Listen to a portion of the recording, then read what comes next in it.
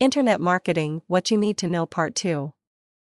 Before you jump into the internet marketing I want to make money online bandwagon, you should be aware of what you're getting yourself into. Many new internet marketers go into the business believing that it will be an easy task and they will be able to run their business on autopilot from day one.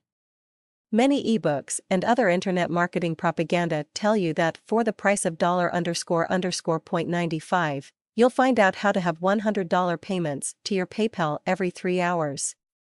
Please don't believe this garbage and don't allow such people to get your hard-earned cash. You will need to work hard. No matter what niche you decide to promote and what monetizing system you use to generate revenue, you will have to consistently work hard to see results. Even the biggest names on the web at this point, including MySpace, Facebook, Google, and YouTube, spent countless hours on their projects before they even saw a dime from their efforts.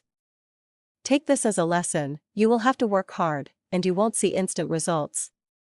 That said, if you consistently educate yourself and implement what you are taught, you can earn a formidable amount of money from online tactics. If you decide to put an investment into your internet marketing business, prepare to lose it.